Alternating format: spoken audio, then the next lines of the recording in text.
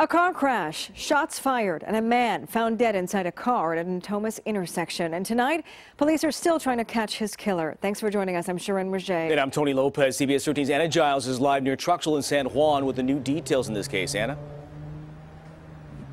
Yeah, there are still a lot of moving parts in the investigation. Police trying to piece together exactly what happened in this intersection behind me here. Witnesses are telling us they heard at least 7 gunshots. And new tonight, we spoke with one woman who says her family saw several girls running away from the scene Friday night.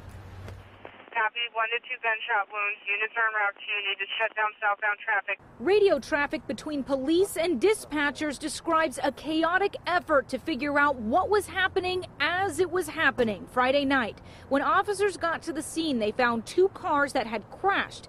Inside one of the cars was a man shot dead. Police found another victim in the intersection with a gunshot wound. We have a blood trail leading east away from the scene. Can you check the Farm Ranch area? Might be one of those females that fled. Mel Gonzalez lives just down the road and could see this intersection from her daughter's bedroom Friday night. I heard about 6 or 7 gunshots, and at first I thought it was like fireworks, and then I heard a car crash. Police say the 2 men who were shot crashed into a car that was not involved in the shooting, leaving neighbors with so many questions about what happened and who the suspect or suspects could be. And my spouse came out of the bathroom and said that she heard a few girls laughing as they ran by down the street from the bathroom.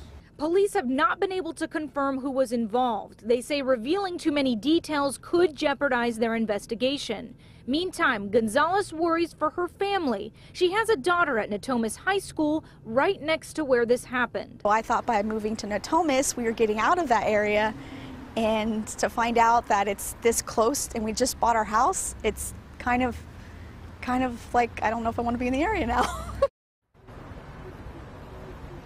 Back out live here, you can see that this intersection is full of cameras. We were wondering if any part of this incident was caught on camera. We asked Sacramento police about that, and tonight they're telling us they don't have any video.